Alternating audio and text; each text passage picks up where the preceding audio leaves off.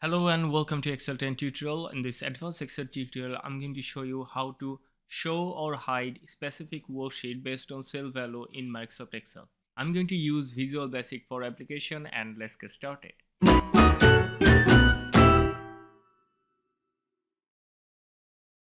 Take a look at this workbook here. We have two worksheets. The first one is invoice and the second one is invoice details. Okay. I'm going to write here invoice details and I'm going to add a drop down here with yes and no value. So whenever I select the yes, our invoice details worksheet will be visible. Whenever I select no, our invoice detail worksheet will be hidden. Now let's write here show details. And I'm going to format this according to this cell. So I'm going to select this cell and select format painter and click here and change the font to 9. So here is our show details and here I'm going to add a drop down. For that, click on the data tab, click on data validation, select this list from this drop down and write here yes, comma, no. Click OK and our drop down is added. From this drop down I can either select yes or no. Okay, so our invoice worksheet will be always visible. So there I'm going to right click on the invoice worksheet name and then click on view code.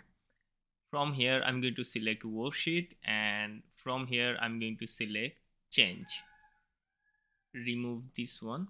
So we have our worksheet change code and in between we are going to write the code that will trigger. Whenever we write yes, it will show our worksheet. Whenever we write no, it will hide our worksheet. So let's write it.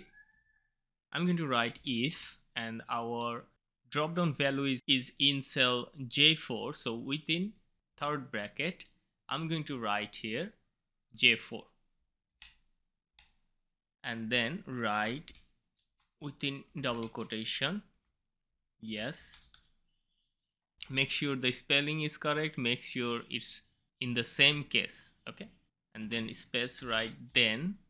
So if J4 equal to yes, then we are going to show the worksheet. So I'm going to write s is to sheets and then within parentheses I'm going to paste the worksheet name. So I'm going to go to the worksheet and copy this worksheet name, invoice details. I'm copying it because I don't want any error here.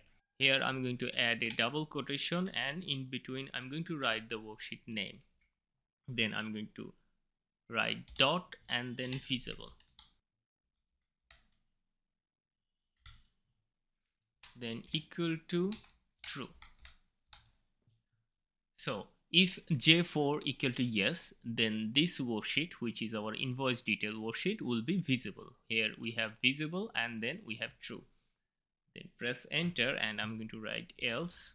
So if it's not yes, then what will happen? It will hide this worksheet. So I'm going to just copy it and paste it here and change this true to false.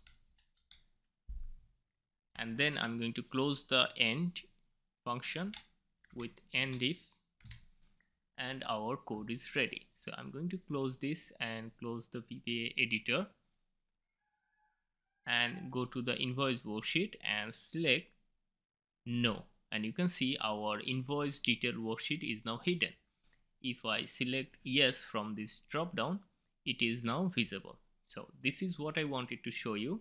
I hope you like this video. If you can, please support the channel through Patreon and share this video with your friends. If you need the code, please check the link in the video description. You will find the code there and don't forget to subscribe. Thank you. Thanks for watching.